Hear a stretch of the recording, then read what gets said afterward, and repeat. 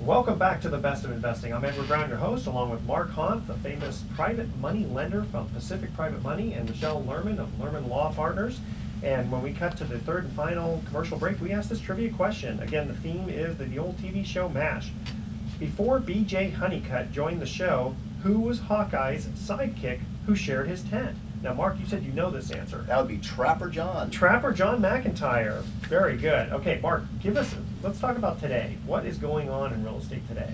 Well, it's the end of the year, and we've been on for a year and a half, and just about every show, Edward, we talk about real estate and the direction the market's heading. And so, of course, as I'm doing some show prep, I'm looking at the blog posts and reports. And this week we had the release of the October pending home sales index. And what that is, pending home sales are basically new contracts, what properties got into new contracts, and that's actually a forward-looking statistic, so that's important. In fact, in my opinion, it's more important than how many units were sold last month. Now, if you listen to last week's show, we talked about how the sales for September were down year over year, not by a lot, but down, not up, and how this fourth quarter, at least in the eyes of a lot of real estate agents, have been pretty disappointing. Unit sales have not gone where a lot of people thought they were going to go. So here the October pending home sales index comes out, and it says, well, pending home sales are up, and that's good news. But I also know that there's something happening in the market. This was another report that I read this actually comes from CNBC, and it's the fact that realtors are reporting higher cancellations, and that this cancellation rate right now in home sales contracts is 20%, and that's that's an all-time high. And what are they saying? What is attributing it? Well, they're at first guess you might say, well, it's maybe because people aren't getting the financing, but as it turns out, that only accounts for about 10% of the cancellations apparently. And the bigger issues are things like failed inspections, and the biggest one really is buyers with cold feet and economic conditions. Wondering, is it going to go down lower? Right, yeah. and appraisal's not coming through. So we have this frustrating condition, and it's particularly frustrating if you're buying, fixing, and flipping out there.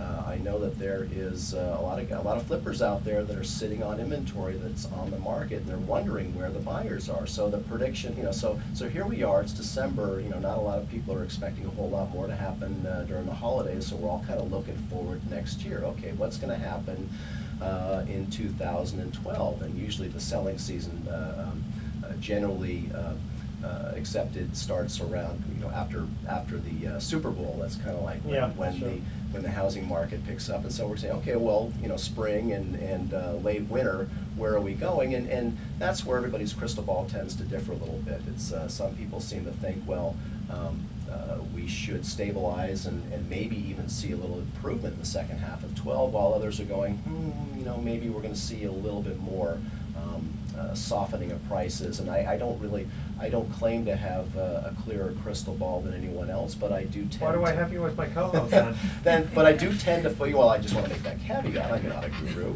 but I do tend to believe that I think we're at or near the bottom, and I do think the buyers will come out. I think there is some pent-up demand going on right here. I think the banks are going to start releasing more foreclosure inventory, which actually I think is going to be snapped up by investors who have been waiting for more inventory to come on the market. There's a lot of educational seminars going on out there telling people that there's never been a better time to buy rental property. Well, interest rates are still pretty low, and the rental market is still pretty strong. But a question for you about the part about the inspections, because you said some of it has to do with inspections not passing, but that you could just adjust the price. I mean, it's not going to be a real surprise, let's say, to a seller, because any buyer who does an inspection is going to figure out if it's got termite damage or whatever, and it is what it is. I mean, the seller can't just say, well, just ignore that. and keep the price high. Well, you know, you're talking about what they refer to as equity sales, not distressed sales. Those are the sales by either someone who's fully repaired a property and is looking for market value, or somebody who is living in their home and needs to move, and it's not a distressed sale. They just want to sell it for a fair market price. And it's very, very frustrating. They're competing with distressed sales, and since distressed sales make up nearly half of the sales each month in this current market, you know, you're dealing with a mentality where people just, well, if you're asking $250, then I got to offer $225, Sure. and so when an inspection comes in and there's, you know, the inspector's paid to find something, and they usually do.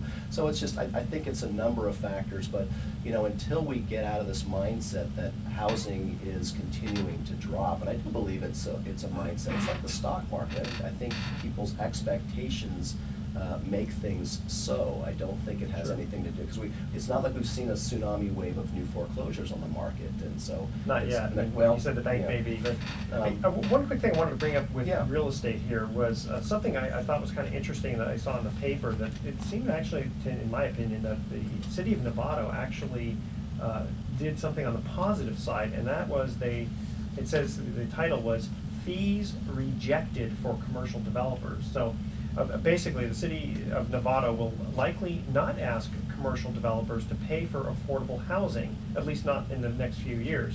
So what I took that to mean is that they realize that the developers just can't afford, because prices are so low, to pay these additional fees, but yet there's still a need for this commercial development.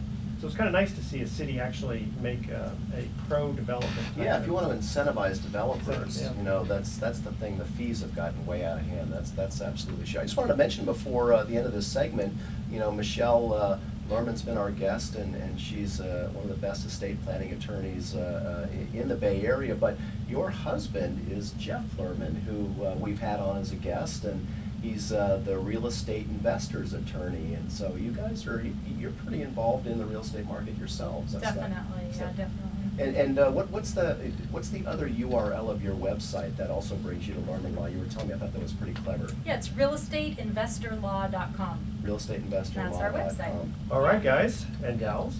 Thoughts for the day. Watch what you mix in the washing machine. Now this happened to me. I accidentally put my San Francisco Giants orange T-shirt in, not realizing my wife's Angora sweater was in at the same time, and I didn't realize it until I put it on. I looked like Tickle Me Elmo. Not a good sight, I'll tell you. And they say money can't buy happiness. All I want is a chance to prove it. Okay, tune in next week to the Best of Investing. We're going to be giving away 9 more free vacations for answering trivia questions. Our guests are going to be a couple of realtors who are going to give us advice regarding homes. It ought to be a very good show. I've known them for a long time. It actually would be kind of fun and a little bit of funny too. And in the next couple of weeks, we're going to be having another special trivia contest. So make sure that you tune in to the Best of Investing. On behalf of our team, I'm Edward Brown. We're wishing you the best of investing. So long.